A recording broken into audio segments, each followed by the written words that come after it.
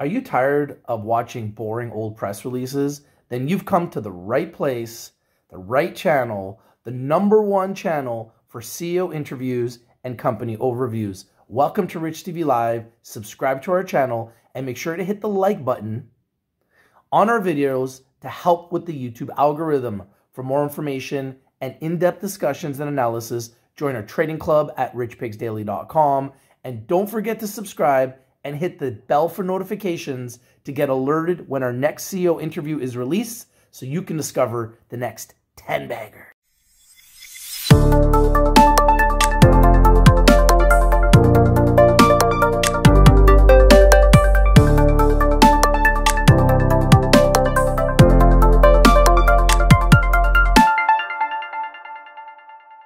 Hi, how are you doing today? I'm your host, Rich, here on behalf of Rich TV Live with our very special guest. It is John Gluckman, the CEO of SIXWF Innovations. How are you doing today, John? Fantastic. Nice to meet you, and thank you for having me. Always a pleasure. Very excited to have you on the show. And we'll get started off with a few questions for you. SIXWF is a nanotechnology company that utilizes patented molecular imprinted polymers for imprinting, capturing, and releasing substances at the molecular level. Can you tell us a little bit more about your company? Sure, I will. And for now on, we're going to call it MIPS because otherwise I get tongue-tied with it. Okay, great. So just briefly, I'll give you the best explanation I can give for the layperson on what a MIP is. So Great. If you think about taking a piece of soft clay and pushing your thumb into it, pull your thumb out, and you've created an imprint now in the piece of clay. And that imprint has the shape of your thumb, it has the size of your thumb, and it has some unique identifiers of your thumb, which are your fingerprints, and they only match you. Well, almost all molecules in the world have very similar properties. They have a unique size and they have a unique shape, and they have other unique things like electrical forces or chemical forces. So they have binding sites and that kind of stuff.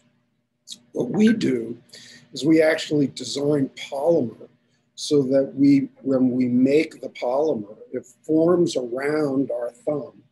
Wow. And it takes advantage of then the unique size and shape of our thumb. And we can build in properties to the polymer so that we can make that attractive force. Think of it like a magnet.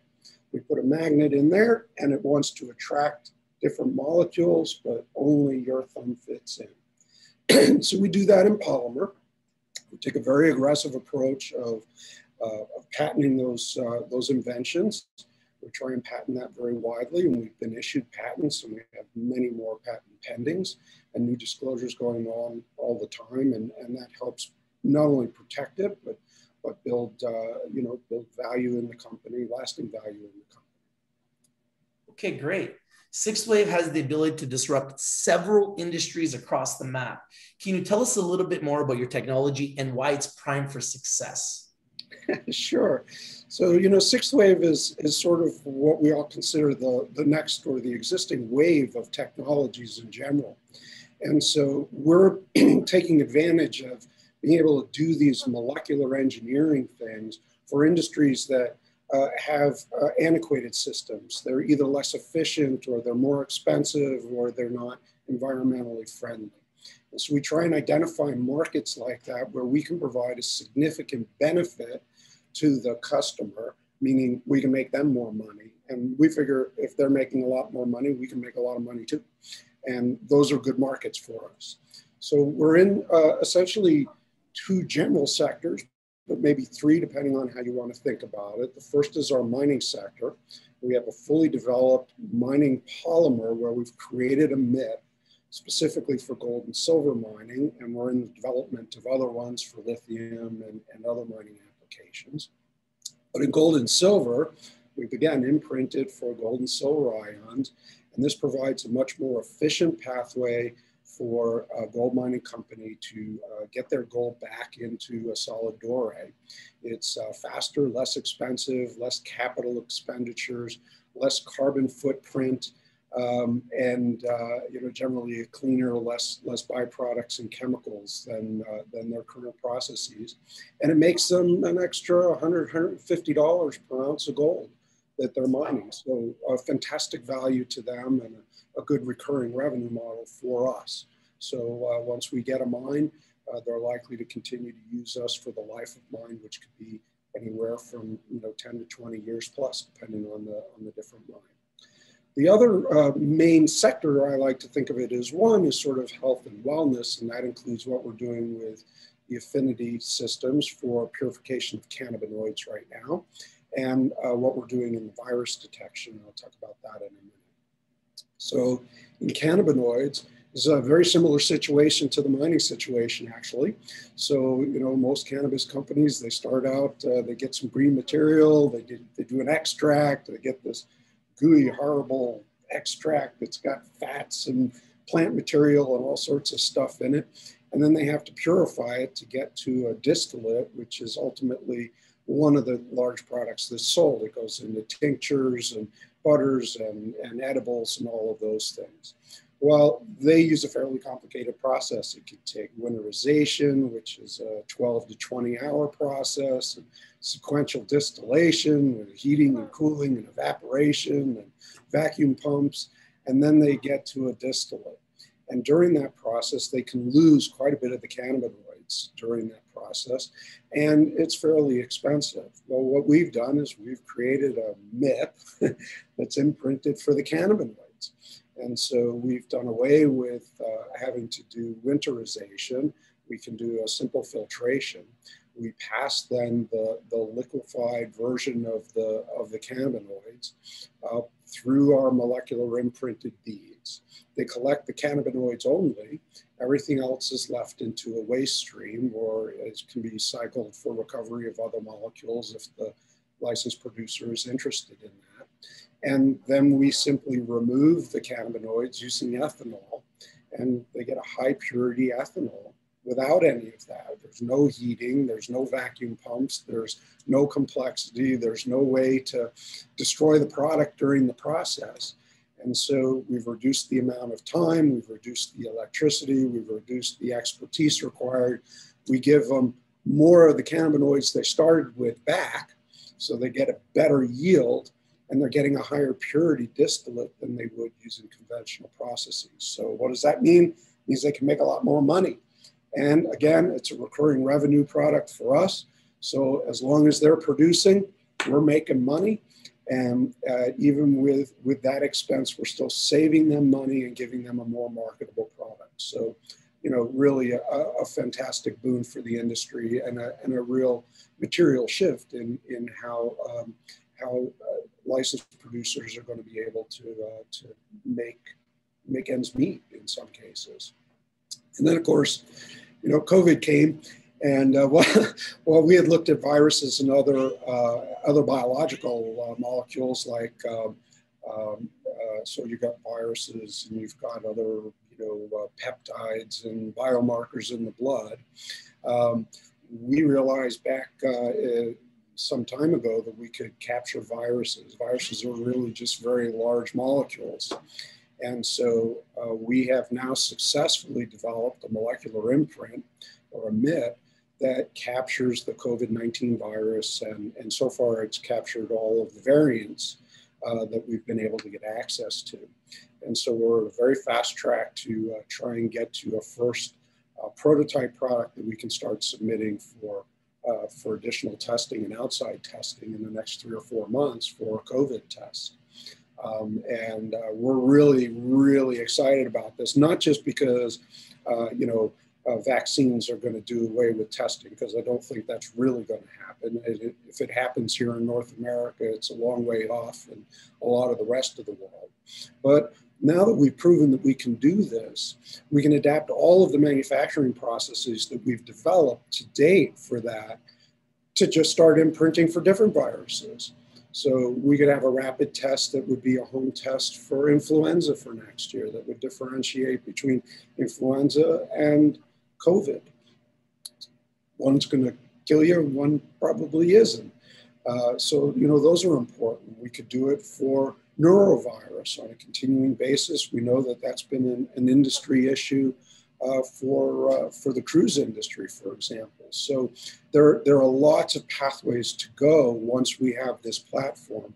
And we've had interest anywhere from military in the United States, looking for us to detect viruses that might be present in blood samples so that they can do mobile transfusion testing for blood before collection can be done, for things like HIV and things like that. So there's quite a bit of pathway forward, even if COVID, seems to recede at some point. So we're extremely interested in that. And of course, now that now that we've done that, there are many, many, many more markets for us.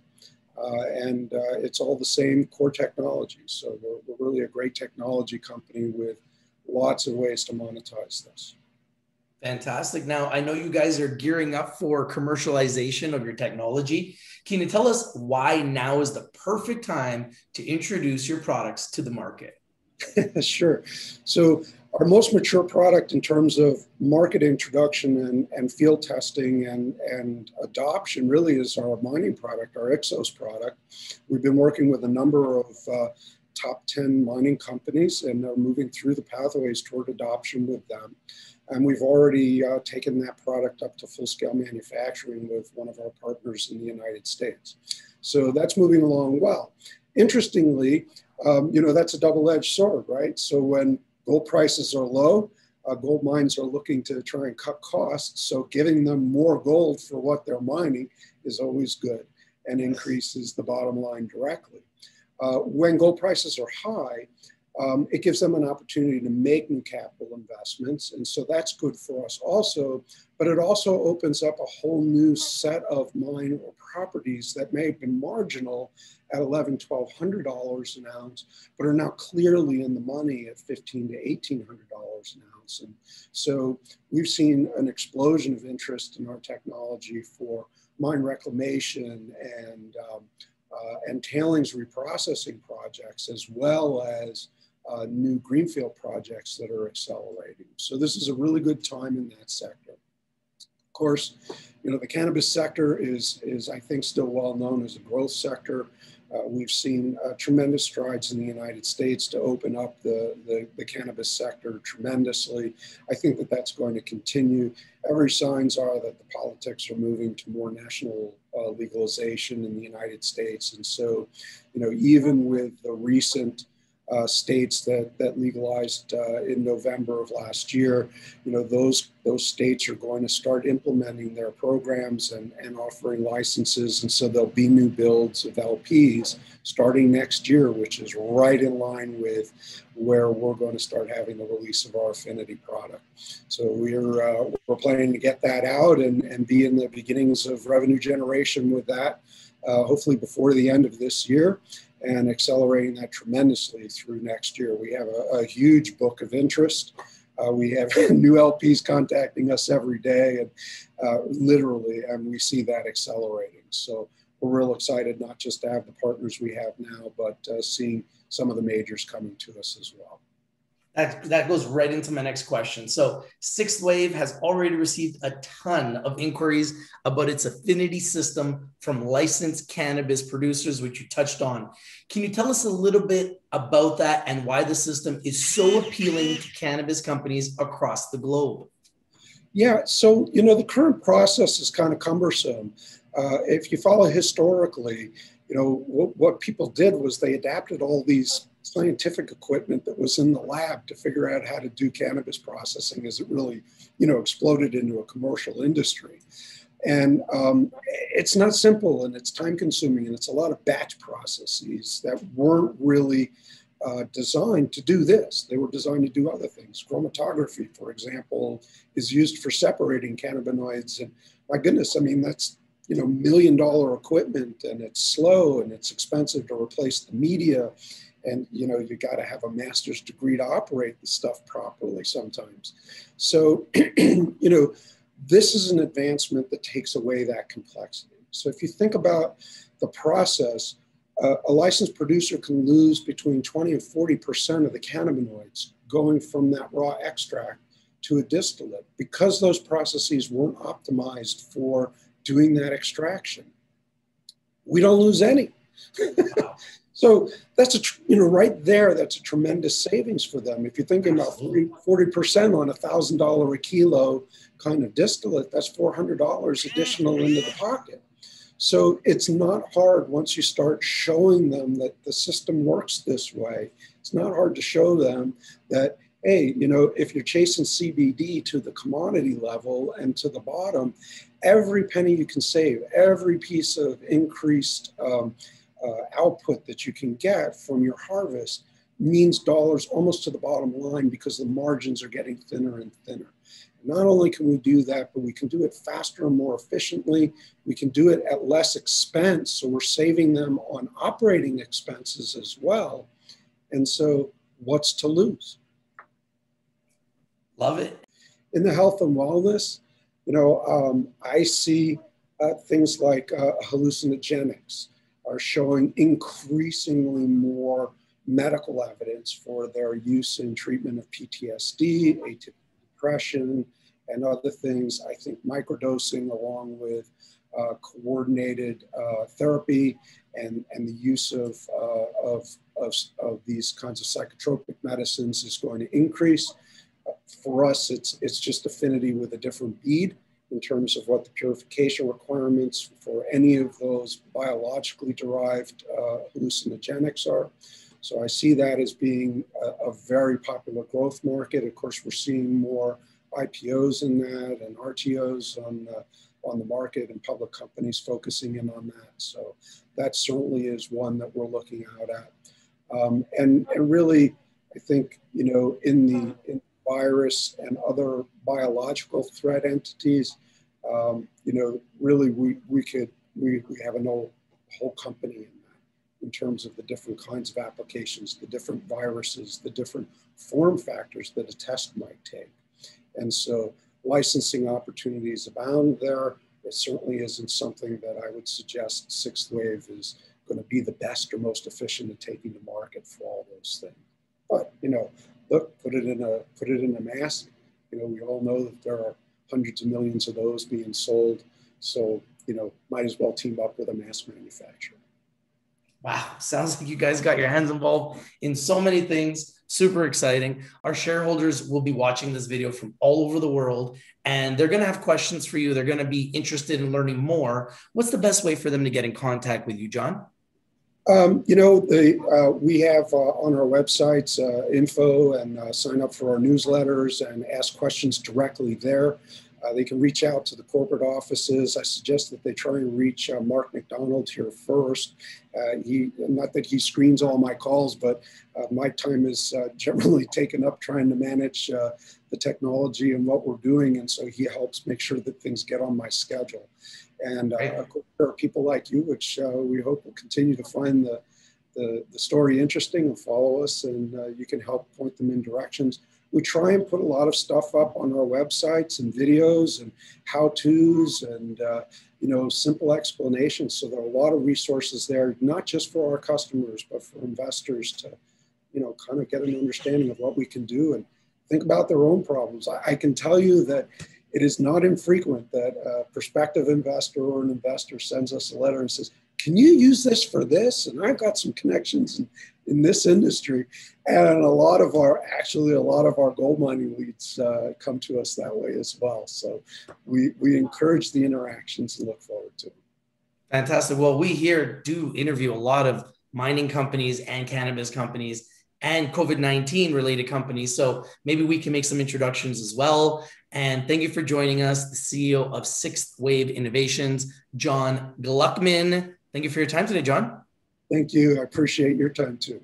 Always a pleasure. Now, remember, guys, Rich TV Live is strictly for information and education purposes. Please do your due diligence, do your research before you invest in anything that we talk about or discuss here in Rich TV Live. Consult a financial advisor. If you like the video, please smash the like button, share the video everywhere, subscribe if you haven't already, and hit the bell for notifications so you get updates every single time we bring a new CEO interview, an overview, or breaking news. You'll get access first. If you're not winning, you're not watching, we bring in the winners and we bring them to you first. I don't see anyone else talking about SIXWF Innovations yet. I believe this is just the beginning. Put them on your radar, put them in your watch list. I think they're undervalued, underappreciated, underexposed. Thank you for your time, everybody. We'll talk to you soon.